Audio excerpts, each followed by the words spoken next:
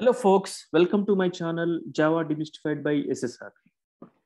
Now we are going to see TreeSet with user-defined class as an example. We know TreeSet is an actually implementation class for set, and TreeSet also implements sorted set and navigable set. By default, all the objects in the TreeSet are arranged in the ascending order. That is the natural sorting order. Now I'm going to tell you the TreeSet implementation with the user-defined class employee. So let's go to my Sublime text and see what is actually the scenario for my TreeSet implementation. I have a class employee which is having a name and salary as the members. I took them as private.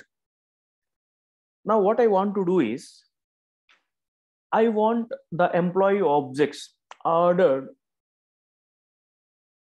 according to the name.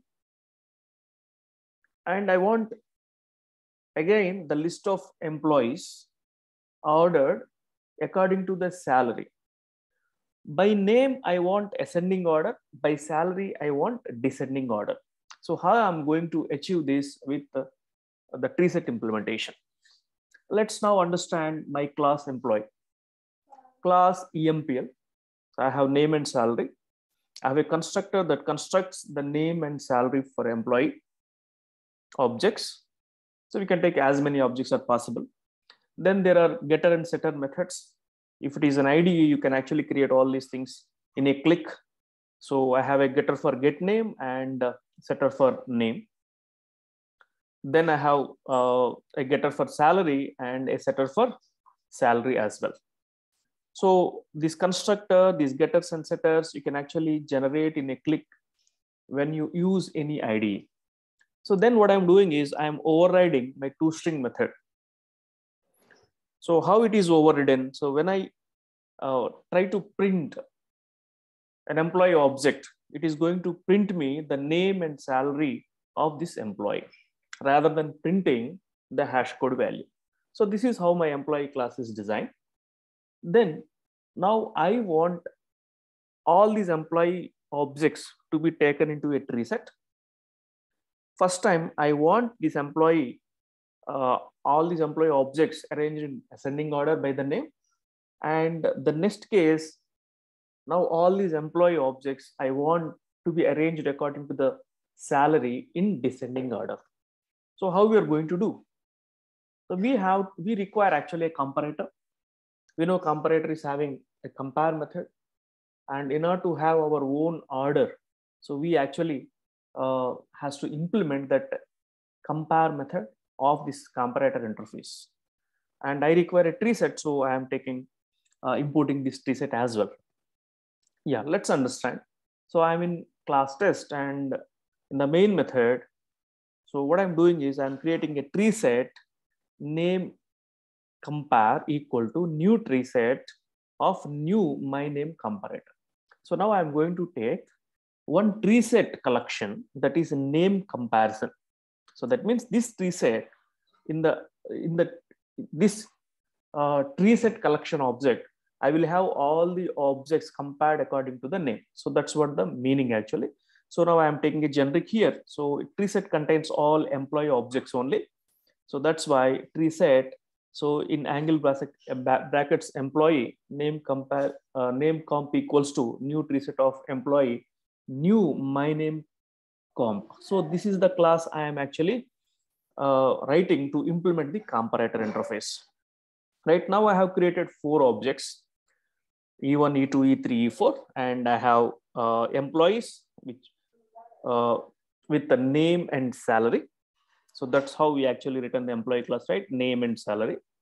And that's how our constructor is also getting constructed. First one is name and second one is the salary. Fine. Yeah. So what I'm doing, I have created 4 employee objects. Then I have added them to my TreeSet collection object that is name comp. So E1, E2, E3, E4 have been added to them. And I want all the names must be in ascending order, right? So that's why I'm using this my name comparator. So this is actually the class I am writing. I will show you that. And once these objects are added. So actually I'm printing this all employees objects by names in ascending order. So for that I am taking a for each style. So for each employee E in this particular TreeSet collection name comp system.out.println E.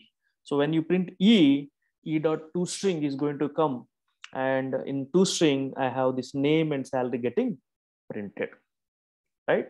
Yeah. So and here I have implemented this comparator using my name comparator. So let's go to that particular class where I'm actually writing this particular my name comparator. See now here, class my name comparator implements comparator. Okay, so it implements comparator, and comparator actually takes this particular employee objects, and I am overriding the compare method. So we know the compare method is there, which is going to return integer. So I'm taking two employee objects because every time it has to compare E1 and E2. So return E1 dot get name dot compare to of E2 dot get name. So when you compare E1 with E2, you are going to get ascending order. When you compare E2 with E1, you are going to get descending order, right? That's it. So let's take these employees and call this get name method. So already this get name method has been defined in my class employee. So E1 dot get name and E2 dot get name. So it will be giving you, so return E1 dot get name dot compare to E2 dot get name. So you are going to get the ascending order. That is a natural sorting order. So that's how we are doing it. So now what happens when I actually write this for each loop, all my employee objects will be printed as per the name order. So here I have 4 names: Ram, John, Krish, and Tom. Alphabetically, whatever comes first will going to get printed. So usually it should be John, then Krish, then Ram, and then Tom actually. So let's see the output later on to understand that. Now one more case actually. What I want is all my employees should be ordered as per my salary in descending order. The highest salary person should come first. So for that, what I'm doing, I'm taking another TreeSet called sal comparison. So TreeSet EMPL sal comp equal to new TreeSet employee of new my salary comp. So here what I'm doing, I'm writing another class, my salary comp, which actually implement this comparator and overrides the compare method, and we will actually design the logic such that the highest salary one will come first. Okay, so this particular TreeSet collection sal comp, I am actually adding 4 objects which already I am having. The same 4 objects I am actually adding to this, and then I am actually printing them using for loop. So for each employee in sal comp system.out.println E. So here I am implementing my salary comp, right? So let's go to that particular class my salary comp implements comparator. So here I have to arrange these employee objects based on the employee objects which are there in the tree collection based on get salary, right? So I have a get salary method defined here. So this get salary is to get the salary. So every time what I'm doing is I will compare 2 objects each time, right? So I am going to get that salary of employee E1 and E2. So now what I'm doing, I want a descending order. So what I'm doing, I'm comparing E2 dot get salary greater than E1 dot get salary. If E2 salary is greater than E1 dot get salary, so when you compare like this, you are going to get a descending order. Okay, if you want ascending order, E1 dot get salary greater than E2 dot get salary. That's how you need to do. So here I want descending order. So E2 dot get salary greater than E1 dot get salary, return 1. Otherwise, I'm saying return -1. So since I want descending order, so this is the logic I have to employ.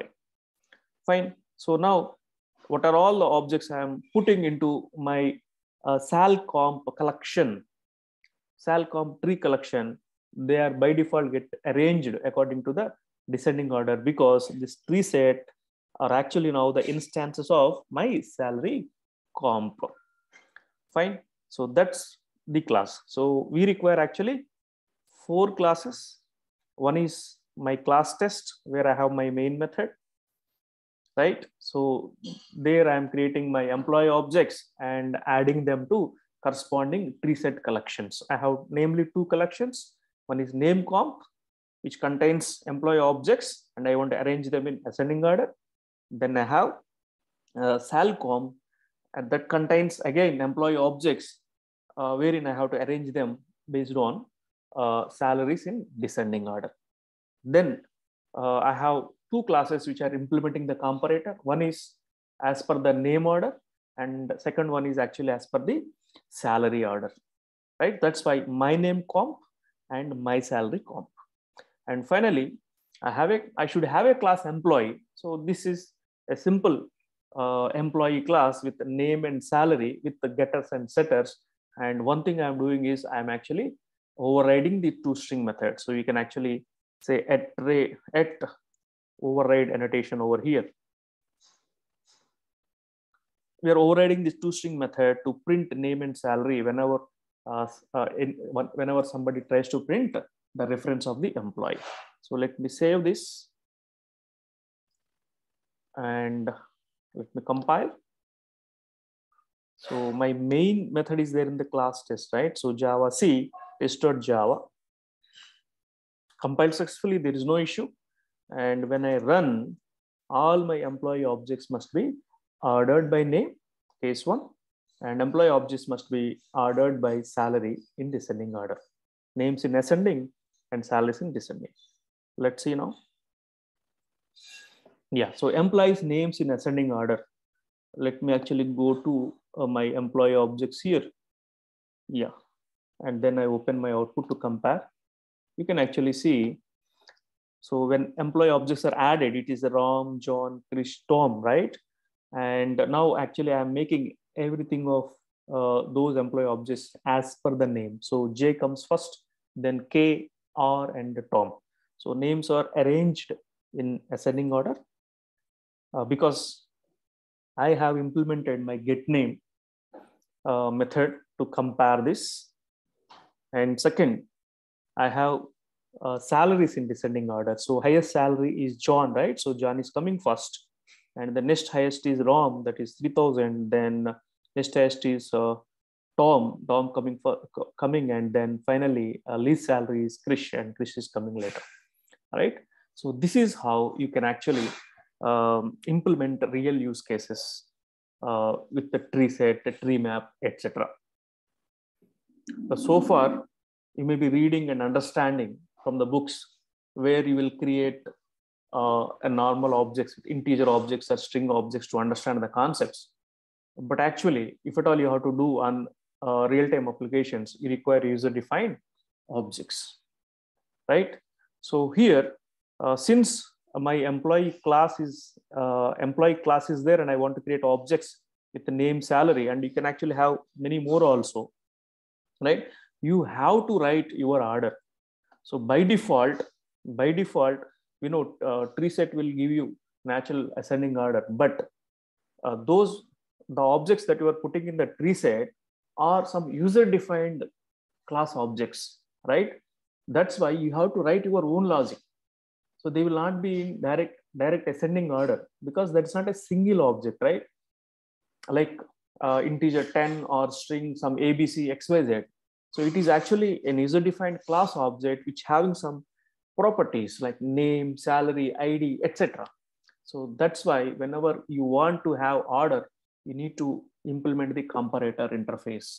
So that is important. So the comparator plays an important role in collection framework because when you work with user-defined objects, you need to have different requirements based on the properties which you define in your class.